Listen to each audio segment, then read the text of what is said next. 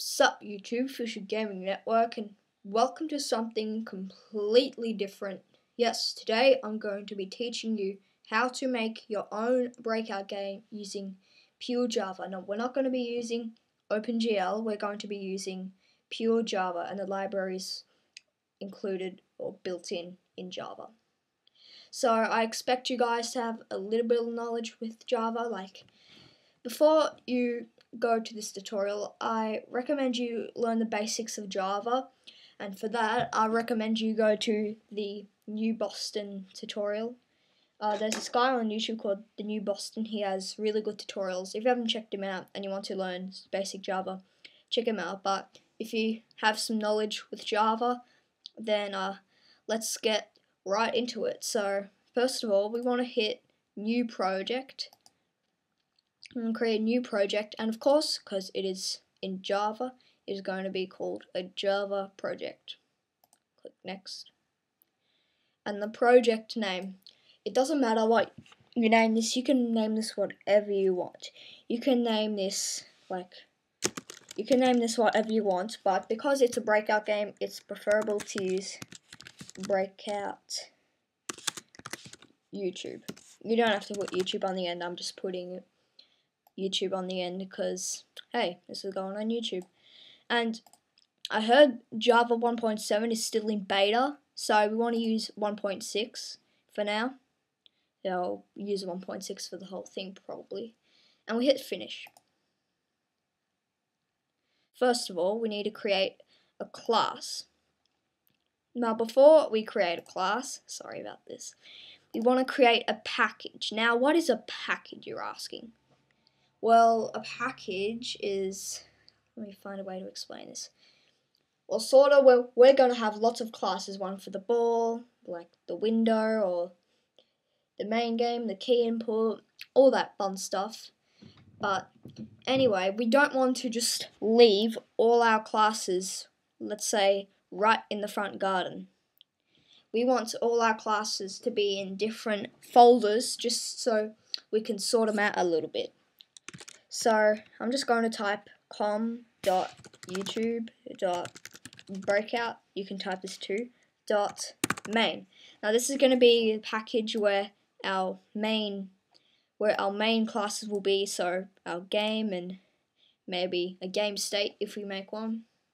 So, but we'll see that a source folder name is empty, so we just want to browse, don't mind the, so click Breakout YouTube and select SRC. Okay, so we want to hit finish. And here we go, we created a new package. Oh, it's already been 3 minutes. Anyway, now we want to create our class. And we want to put it in the main package we just created, so because it's going to be our main class, like the base of our class. So com.youtube.breakout. You can name this whatever you want. It doesn't matter whatever you name it, but I'm just doing this because it's sort of hard to explain, but you know what I'm talking about. Okay, select SRC, and we want to name it game. You know, because this is going to be our main class. It's going to be a game. So, first of all, right off the bat, we want to extend something. So we want to type, after our game, extends canvas. Now you're probably wondering what canvas is. And, well, we have to import it. And why we import it is because I was saying there are classes in packages built into Java, and Canvas is one of them. Canvas just really allows to draw things on our screen like that, or sort of make our screen. And we want to implement runnable, because we're going to have a game loop. So, but now we get an error. Type game must implement the inherited abstract method runnable.run. Now, I'll show you sort of what this is. So, I'm just going to show you something. Let's just say there is our let's just say we have a class. We have pretty much Java inside of Java, and Java is what makes our code compilable. So now, it's going to be our pretty much like sort of Java inside Java thing controls Java. Sorry, haven't done this thing before. It's going to check if implement. I'm just making this up, by the way. You don't have to type this. Implements.runnable. So we want to check. So this is checking if we have implemented runnable. Then I'm just making this up. Method.add run. So it's going to add a run method because if it's runnable, it needs to have a run method. So we just want to hover over our game where it's underlined and add unimplemented methods. Now you don't have to. You can take this out. It's just to let the compiler know, because when Java runs, it compiles it. We just want to let Java know that this is override and then this is automatically generated, but we don't need it. It's not going to affect our code. They're just comments. Doesn't matter if we delete them. They're like comments. The thing I just did there, they're comments. And if you want to create multiple lines, well, yeah, then that's how you do it. Now I'm just showing you guys this. So we want to create sort of our thread. Now what a thread is, well, it has to do with the runnable thing. Now thread makes us do multiple things at the same time and will help us create our game loop. I'll explain our game loop after. Now I'm just going to type private thread. Now what we're doing here is creating a private thread and we're going to call it thread, but we haven't actually made thread into an object. We've just initialized it. We haven't actually created our full thread yet. So yeah, as I said, your thread allows you to do multiple things at the same time. So it'll handle our game loop. It was gonna sort of like create our game loop, and it's gonna start. Well, pretty much just keep our game going. And we also want to create a private boolean running. I'm going to set that equal to false because we're not running, so hey, let's make it false. So now we want to create two methods, public synchronized void start. I'm going to put brackets here. I didn't spell synchronized properly, sorry. I'm sorry, I'm a bad speller today. There we go. And we want to type here, and this method will run whenever our game starts. Whenever our game starts, this method is going to run. So we want to type if running, then that's going to check if our game is running. If we put running there, if we can do running equal to true, but we don't have to put it there. It can just be if running, and if we want to do if running equal to false, then we just put an exclamation there. It's like saying if an integer is not equal to 6, and then we do this. If int is not equal to 6, then do this. So yeah, this is just thread security. We don't have to put this there, but this is just sort of security for our thread. So in case running is already equal to true for whatever reason, you want to return. And return is just get out of this method. Do not worry about whatever else is in this method, just get out, and the code will exit out of this method. So if it's already running, then we don't want to do the same thing all over again, so just get it out of the method and never execute it again. So now, but if running isn't, if running is equal to false, then it won't return. So and it will skip this line of code. It won't execute this return method, and it'll keep going with our code. We'll keep scanning down. So we want to, of course, because it has started, we want to set running equal to true. Oh, sort of running over time there. Now, then here is where we're going to create our thread. Now, thread is equal to a new thread, and we want to put this in there. And we can give the thread a name anyway, so we can call it game loop. You don't have to give the thread a name, this is optional, but I like to give it a name, just in case. So thread is equal to new thread, so it's this in game loop. So we've created our thread, and I'm just going to remove this for a second to show you. When I create an object, because Java is an object-oriented programming language, I like to think of this little circle as the object. Like this circle is our glorious object, and everything our object as is in here.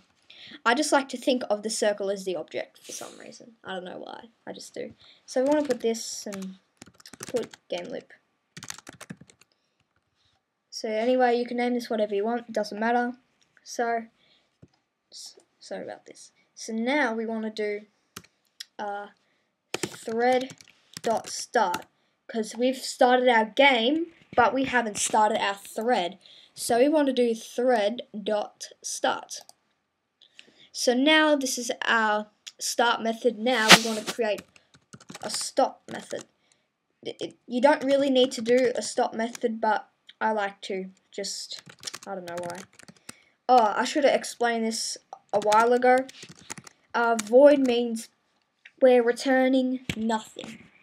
Well, when we're not doing a void, it will be private, let's say, boolean, private boolean starting. And if we do like a method like this, then we have to add a return statement. And return. So we have to return something if we're doing something like this. But with void, we don't have to return anything. And if we actually return something, we'll actually get an error, because this is not supposed to be. This is not supposed to be like a boolean method or anything. We'll have to actually change this. We'll have to actually change this to a boolean. But we don't want that. So this is going to be what happens when we stop, and because when we stop, running is not equal to true, so we want to set running equal to false.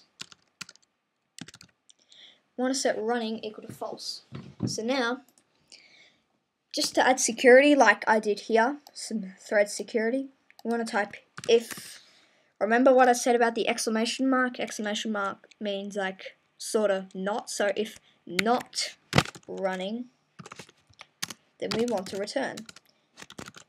Because if running is already equal to false, then what's the point of executing this method? So as I said, if it doesn't return, then it will go back to the code. So then we want to go thread.join, and this is sort of the thing that stops our method. And what happens is that we get an error. You know why? Because there's this try and catch method.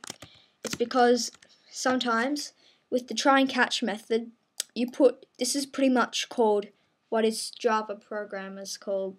Sorry. This is what Java programmers sort of call risky code.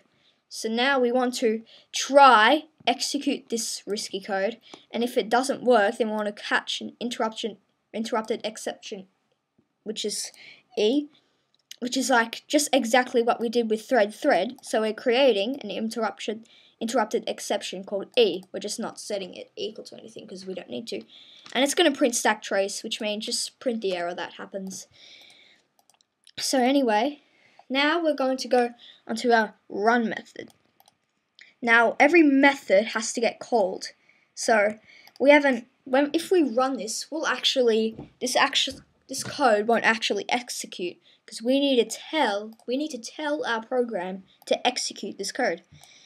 So it'll be usually start something, then it'll be stop. But we don't actually call running. You know why? We're not supposed to call running, because if we implement runnable, then it'll actually automatically call this run method. Let's go back into like our Java in Java thing. If implement dot runnable, then we want to call run. So remember, the thing we implement and the extends, they're actually classes. They're built-in classes built-in classes into Java. So yeah, so if we implement runnable, then it's already going to call this run method no matter what. So we're just going to type a while method, and this while method will go forever unless we set running equal to false. So every time it runs, it's going to loop through this code over and over and over again. Whoops. So while we're running, we just want to type system, which is referring to the console, dot out, we want to get something out, dot print line. Print line, which means pretty much just create a new line every time we print something. If you put print, then it means it's still going to print it, but that it's all going to be on the same line. So just print line, just to make it a little bit easier. I want to print out running. So yeah, I'm so over time. I'm going to wrap this episode up. Next episode, we're going to be going on to creating our main method, and I'll explain that after. And we're going to actually be creating our frame, and then after that episode, we're going to probably be creating, drawing pixels onto the screen. Then we'll get into a lot of fun stuff. So anyway, if you enjoyed, leave a like, comment and subscribe, and stay tuned for more tutorials like this. I'll see you guys soon.